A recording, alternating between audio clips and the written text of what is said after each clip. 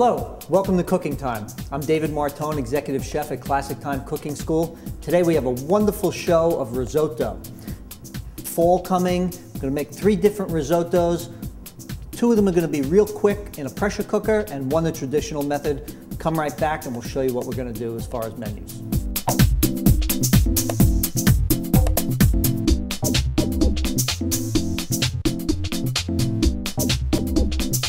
Hello, I'm David Martone, Executive Chef for Classic Time Cooking School in Westfield, New Jersey. Today we're doing risotto. Great fall menu. I've got 3 different risottos that we're doing. We're going to do 1 the traditional method with a little bit of chopped prosciutto, fresh mozzarella, an egg stirred in, and some freshly grated cheese. Just a wonderful dish. I eat this as an entire meal. Second one we're going to do is a butternut squash risotto. That whole fall feel. Butternut squash is going to be wonderful. And then we're going to do a wild mushroom risotto. So let's get down to business. We have the first dish we're going to make is the risotto that's actually an Arthur Schwartz recipe. If you're familiar with Arthur Schwartz, he's formerly on WOR radio. And this was a recipe he did a long time ago at the school, and I've been cooking it ever since. It's just a wonderful recipe. Chopping up some onion. I've got my pot heating. I'm going to put a little bit of olive oil in. We're going to get our onion. And we want to saute that onion fairly slow. Risotto is a dish that people always associate with a tremendous amount of stirring, which is true. You have to stir this constantly. So doing 3 today, I'm going to be really stretched trying to keep them all moving, although 2 of them are going to be in a pressure cooker. But that doesn't mean that the 3rd one can be left unattended, since while I'm doing the one in the pressure cooker, I've got to keep attention on the traditional method one. So I chop up an onion, and we put that in.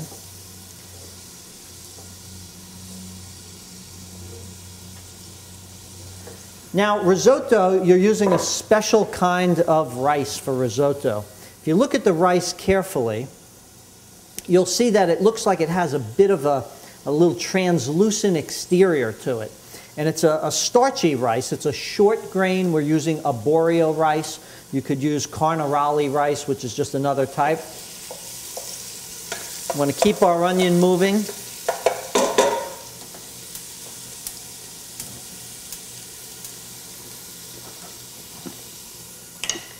The carnaroli or arborio rice needs to be stirred, not to keep it from sticking, but you want to create the friction against each other with the rice, and that's what's going to gently help shed a little bit of that exterior, that starchy exterior on the rice, which is really going to make it creamy. And that's what risotto is all about. It's that creamy, creamy texture. It's just a wonderful, wonderful dish.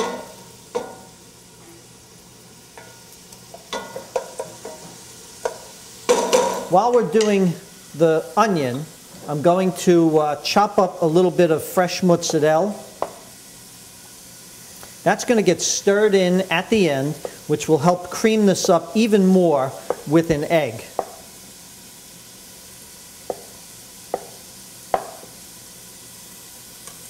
Just cut this up into nice little cubes. So we have all of our items prepped and ready to go. I'll keep that piece of mozzarella there for later. Maybe I'll snack on that.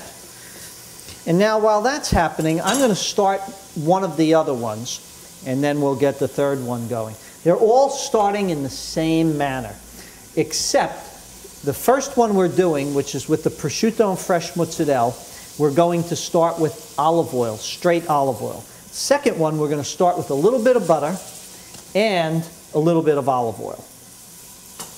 So we get that melting. The butter is going to add a little bit more of a creamy flavor to it. But back to all 3 and their similarities, they're all starting with some chopped onion. So we're going to start the squash one. When I chop onions, I like to peel them, cut them straight down through the center. We call that through the axis of the onion. And then I cut thin slices across in one direction, holding my fingers on the opposite side of the knife so that it holds the onion from falling apart. Then I start to take slices on either side of the onion for the first slice, and then I cut right through, and the onion stays together, and it all works out perfect.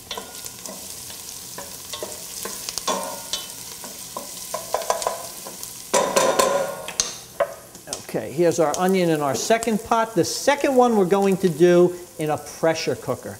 This is going to allow us to not stand over it and stir it constantly, and the high heat created by the pressure cooker will allow that starchy exterior of the rice to melt and melt evenly and create a nice creamy texture. Now that the onion's tender in the first one, and I'll try not to confuse you because we're going to have 3 of them going, I'm going to add the rice to this one, and we want to just toast that rice around.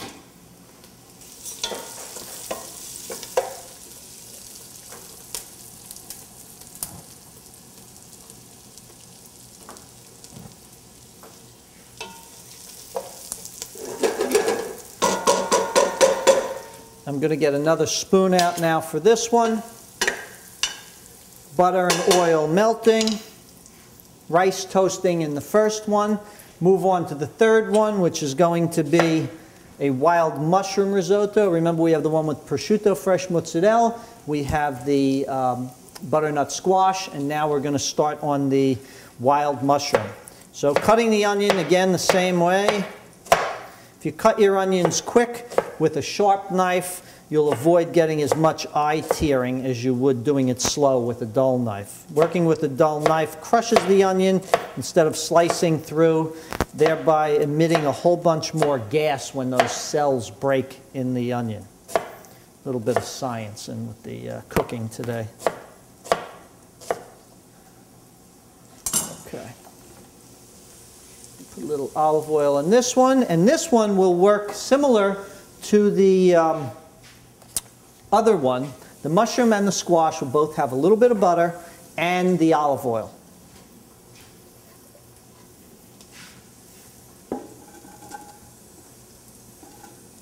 So far we have similarity between all 3 that we're sauteing onion to start. Difference with the 2 is that 2 of them have butter as well as the olive oil, and the first one simply has the olive oil. Now we're at a point where we're going to start to add some stock. I've got some stock already warmed, and for the traditional method, you'll hear a big sizzle because the pan is still hot when I add this stock initially.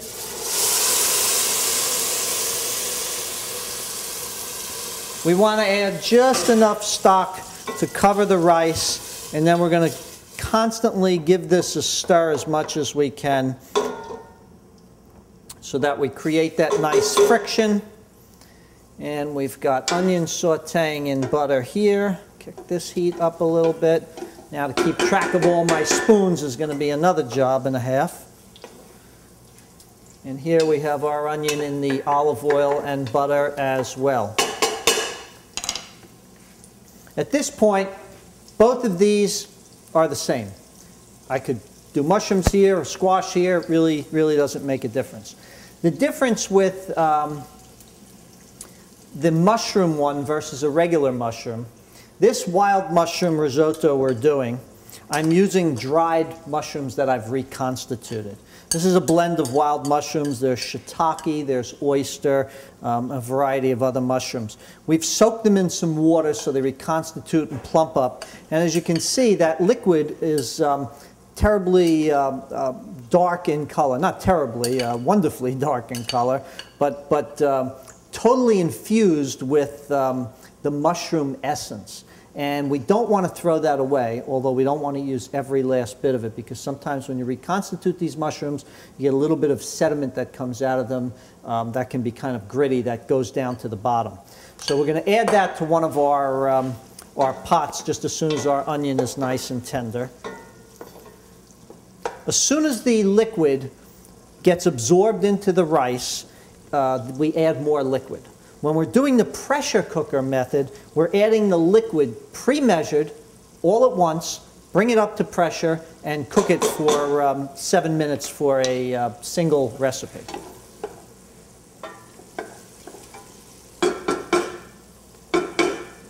Okay. I'm going to add squash to this one. Give that a stir.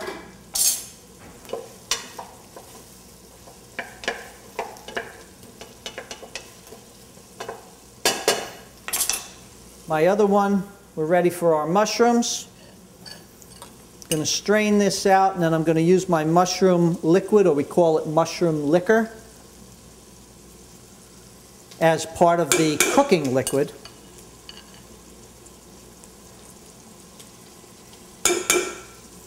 If you can get dried porcini mushrooms, they're extremely flavorful.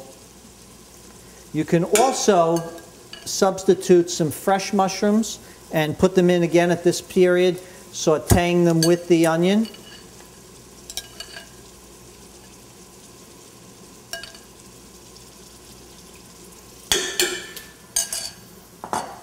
And now it becomes a big stirring game.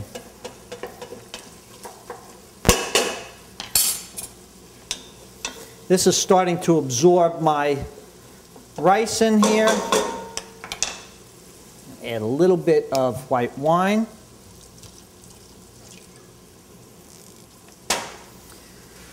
The proportions for liquid to this are approximate with the traditional method. They're more exacting when we work with the pressure cooker because it's added all at once. So with this, the traditional method, we're adding liquid, letting it absorb, adding liquid, letting it absorb, and tasting when we see that rice starting to plump up, that we can see when that rice is cooked. When the rice is fully cooked and nice and creamy, we're at a point where we can stop and add our finishing ingredients, which will be cheese.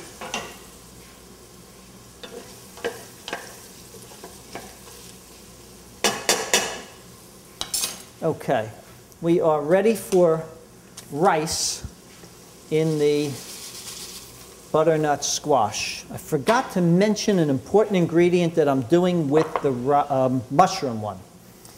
I do so many of these recipes, they all blend together, and some of them work with many different subcategories. So we have the regular wild mushroom risotto, but I almost forgot that today I happen to see some nice chestnuts already cooked and peeled. So we're going to do, again, since a nice fall method, and chestnuts always make me feel like the cool weather is upon us, we're going to do a chestnut and wild mushroom. So simply adding one ingredient changes the recipe. So really you have two recipes. If you don't like chestnuts, you don't have to add them, but then again, I can't imagine anybody who doesn't like chestnuts. When I was a little boy, chestnuts really hold a special place in my heart. All food makes me think about people and places and things I've done. When I was a little boy, my grandfather, growing up in Jersey City, my grandfather also living in Jersey City, my grandfather didn't drive and lived completely on the other side of town, which in Jersey City could be 10, 14 miles away. He used to take the bus over to my house, and around the holidays, he would take me into New York City. And we would do a whole day in New York City. We would go to FAO Schwartz, and we would go to the Empire State Building, and now I'm going to date myself. He'd take me to the Automat. Yes, there was such a place called the Automat for those folks who might be a little bit more in my generation or older would know about that. And as we were walking around, you know, I'd get cold. I don't like the cold weather at all, and I chill quickly. So I'd say, Pop, we really need to go inside and warm up someplace. And he would say, no, no, no, no. And we'd find a food vendor, and he would simply buy me chestnuts, a bag of chestnuts. We'd put them in our pockets and keep our hands warm. It was the most wonderful thing, and I always think about that, walking around with my hands in the pocket, keeping them warm with those wonderful chestnuts we bought, and eating them one at a time. I'm going to start to add my liquid to the mushroom and chestnut. Okay. I left a little bit in the bowl.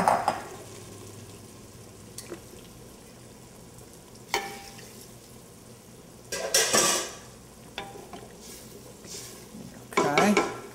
Going to add some liquid to my squash.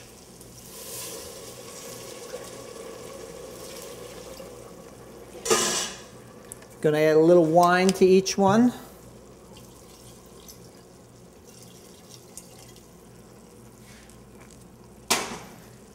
Now here's the pressure cooker trick. We get these to come to a simmer. Notice how I'm going from pot to pot stirring. Got to pay real good attention in this class. Once I bring these both to a simmer with the pressure cooker, I can put the lid on the pressure cooker, and then I can time both of them. I need 7 minutes while I'm continuing to watch my traditional method risotto.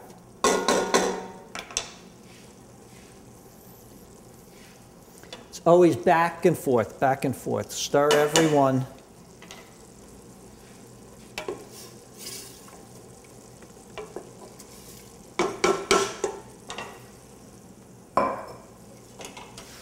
As soon as the liquid starts to simmer, we want to put the lid on, and then we want to adjust the pressure by adjusting the flame up or down so it's not overcooking and scalding on the bottom.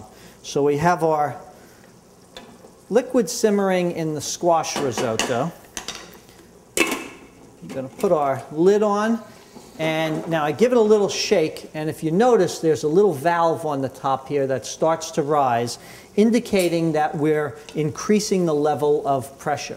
This particular model, and every one is different in its own way, and there are instructions with everyone to tell you exactly what you need to do. This particular model has 2 levels of pressure.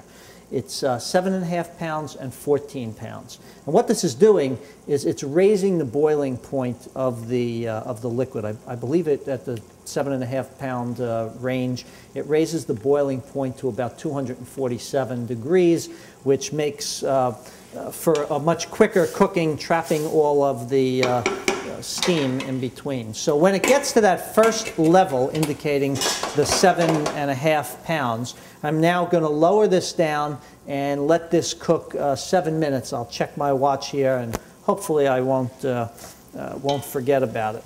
So here's our first one cooking nicely. I'm going to add a little bit more stock to this.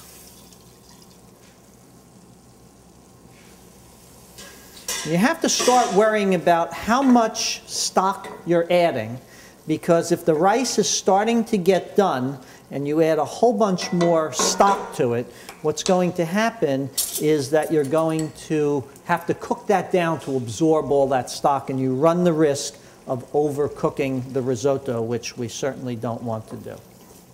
I'm going to give a little taste here with my tasting spoon. Getting close.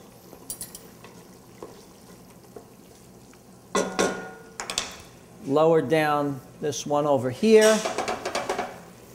To release the pressure, you simply press on the valve. If you gain too much pressure, all you do is press down until the pressure releases. So maybe you're at 14 and you want to be at 7. You just hold this down until it goes back down to the first ring. Same with this one. Sometimes I like to give them a little shake like this because you can't get in there and stir them. But in the initial cooking, while it's still loose inside, I shake the pot a little bit, and it just makes me feel better that, that nothing's really sticking inside. Okay, this one needs just a couple more minutes, and what we're going to do for the finish, we have our prosciutto and our egg.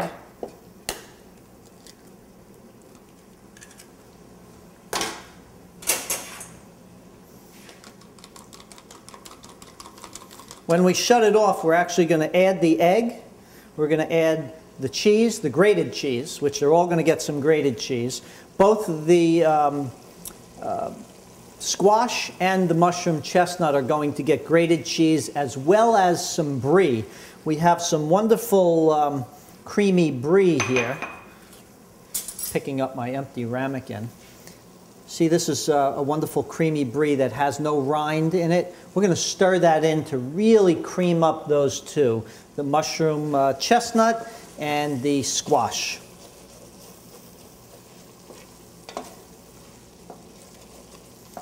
Just 2 more minutes we're looking at. Now I'm really trying to keep this one moving, the traditional one, because we're getting close as far as this rice plumping up and being wonderful.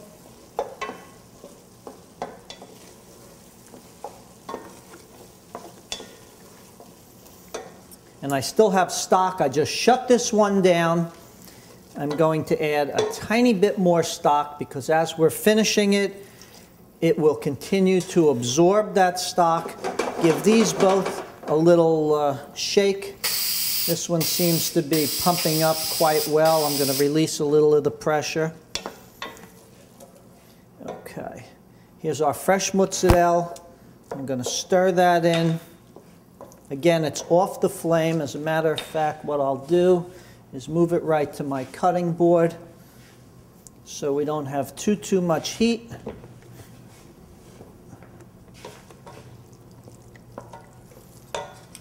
Our egg.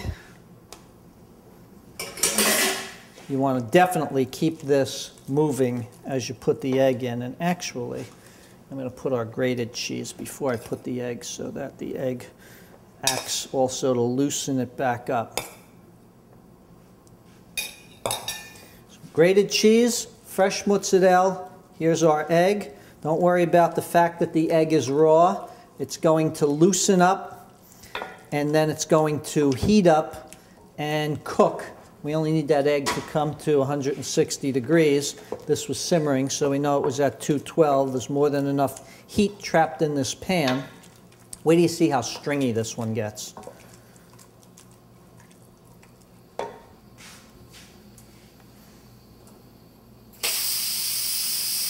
Just letting a little more pressure out of this. I had to heat up just a little bit too high. I think we're about 5 minutes with this. We need another minute or 2. And now we have our cubed up prosciutto, which we're going to add to this.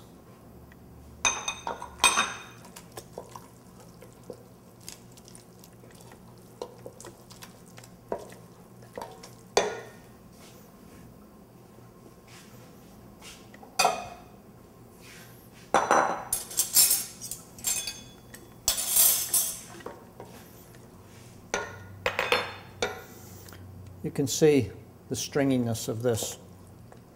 Just waiting for all that mozzarella to melt. It's going to take another minute. Each of these pressure cooker risottos need to get opened in a specific manner. So what we need is a sink with some cool water. This is called the quick release method. We're going to put the pressure cooker with some water running down the side and press to release the pressure. In the old days, you'd have to worry about pressure cooking and problems with exploding pressure cookers and faulty valves. Today, they're all equipped with safety valves that won't allow the pressure cookers to explode. You can't even open the pressure cooker while there's pressure in it. So rather than hearing stories about my grandmother's aunt's girlfriend's sister-in-law in Colorado that blew her dentures to Texas and pea soup on the ceiling, these are all working well with safety mechanisms built in. Okay, this one as well. We're going to put some brie in this.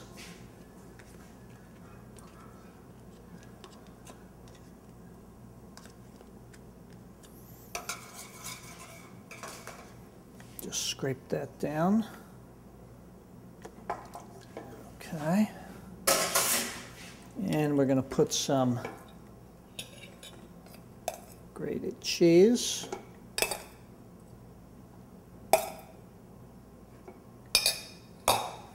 And we'll mix that one up. And now we're going to open up the other one. Same method. Cool water. Release the pressure.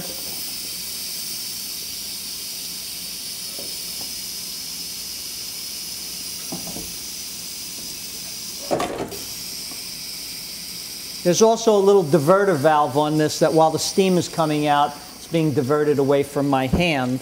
So I'm not worried about the steam coming up and burning my hand.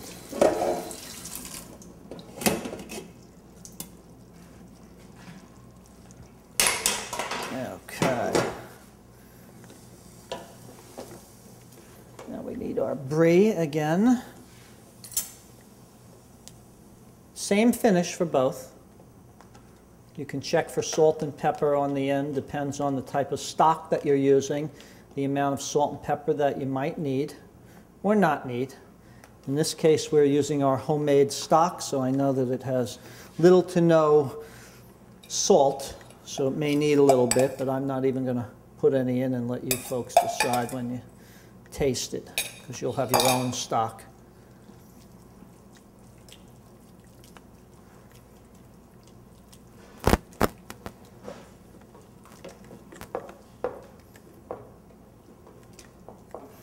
Okay.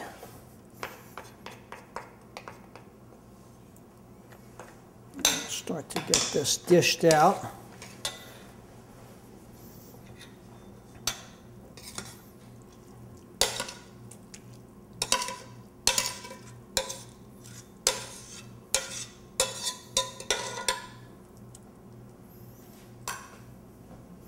Let's put this over here.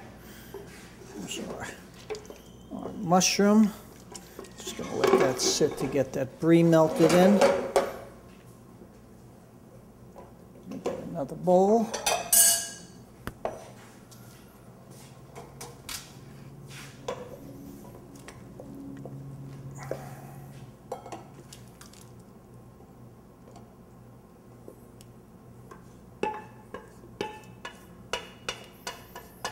This one's really nice and colorful with those beautiful fall colors. Put this one here, and let's get our other one here. Set that there, and one more spoon.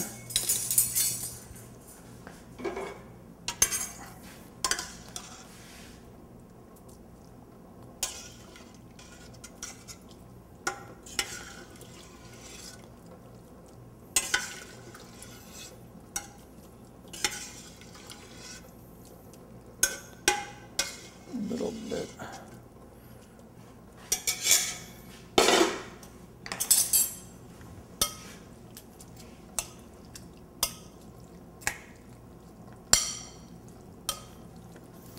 Put a little more cheese on this one.